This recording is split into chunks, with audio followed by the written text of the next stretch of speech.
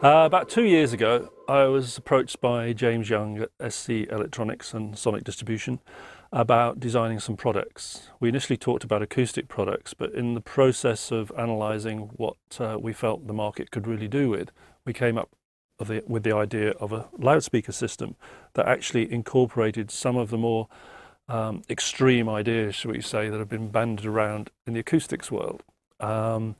Things that people haven't done in the past for the simple reason that they haven't been able to do it for technical reasons, or more often than not for financial reasons, because everyone has this idea of a small loudspeaker being cheap and cheerful. Whereas I persuaded James, and he agreed with me, that basically a small speaker isn't necessarily a cheap and nasty speaker, it's just small. And there's no reason why a small speaker can't be better than any other speaker on the market, regardless of size, actually. Because size isn't actually the main criteria.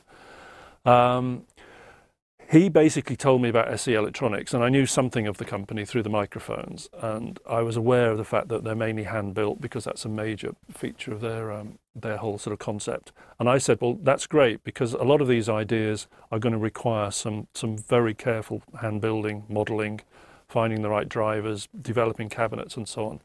And James told me basically about the factory in Shanghai and what can be done in it. And I said, well, that sounds great. Why don't we just build a prototype and I'll see what we can do. And at this point, I had a completely blank piece of paper. I didn't mention the egg concept at that point. Okay. I then went away and started sketching up some ideas. And I started doing a bit of background research because there's no point in doing something that's already been done. So I was looking for some ideas, basically, and I went back through my old loudspeaker design books, and I found some papers to do with the shape of loudspeaker cabinets. And it said quite clearly and proved scientifically that the ideal shape for a loudspeaker was actually egg-shaped. Ideally, it would be a sphere, but that is simply not a practical proposition for putting drive units into, unless you can come up with some very strange shaped loudspeakers. But egg-shape was viable. So I sketched it all up, and I remember going up to SE Electronics one day to talk about sort of financial matters and contracts and all of that. And I said, well, here you are, this is what I want to do. And everybody was just blown away, completely blown away by the egg shape. And at this point, it was just a SketchUp model. In fact, my son, who's an architect, actually did the SketchUp model for me using a very expensive rendering package at his university. So I presented actually a very, very slick looking model. And everyone was just sort of blown away. And I'd already blown myself away with the idea. I just thought it was just a great idea based on scientific knowledge. And the rest of it, I reckoned I could do because I've been working with Dynaudio. I knew about drive unit design.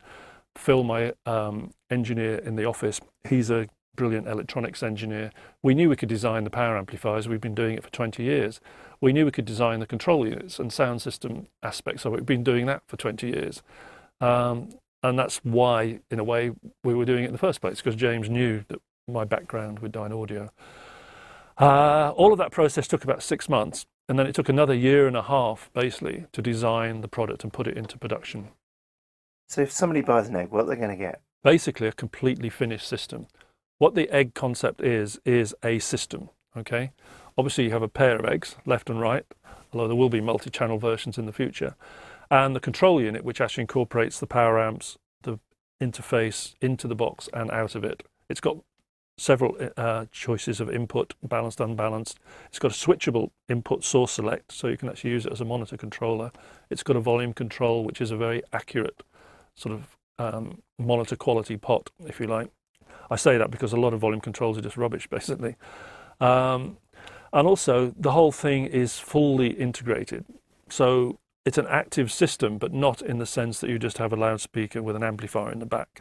A lot of active systems are just hybrid, cobbled together systems. A lot of them are.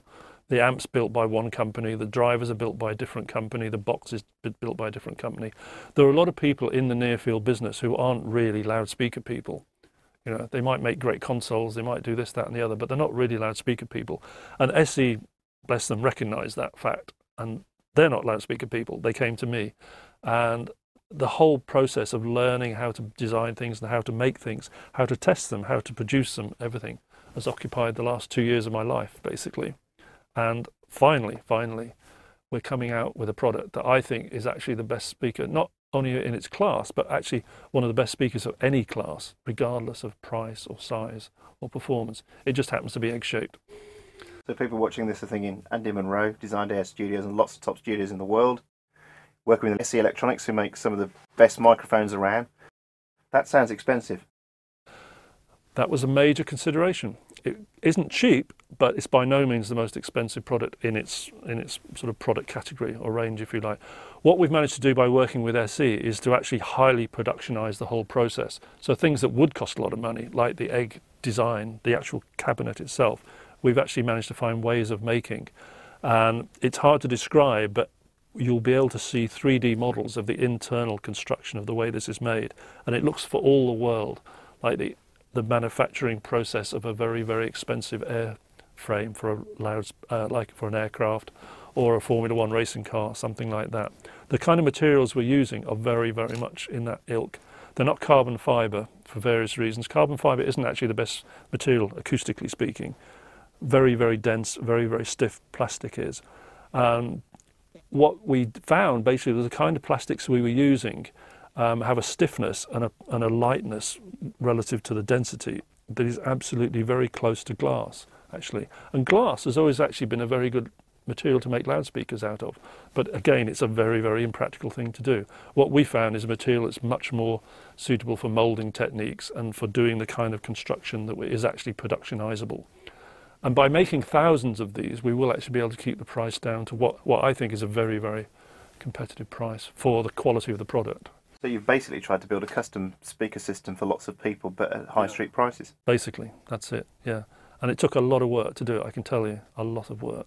There's more design work gone into this product than any other speaker I've ever designed, certainly. Thank you. Pleasure.